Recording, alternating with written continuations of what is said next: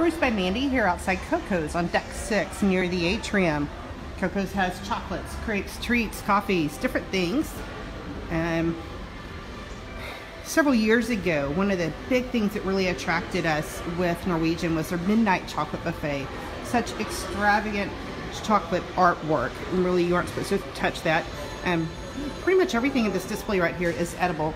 Coco's is not open yet for the day, but just to show what it has right here, they have the huge Sundaes and different treats.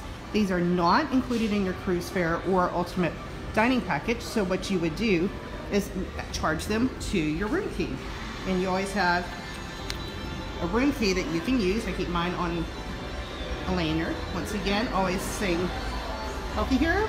And you are right outside the atrium to do that. Coco's is located next to the teppanyaki.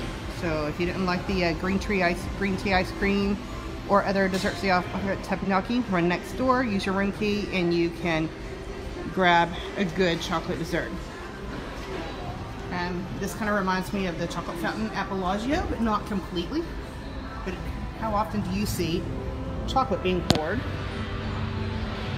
on a cruise ship?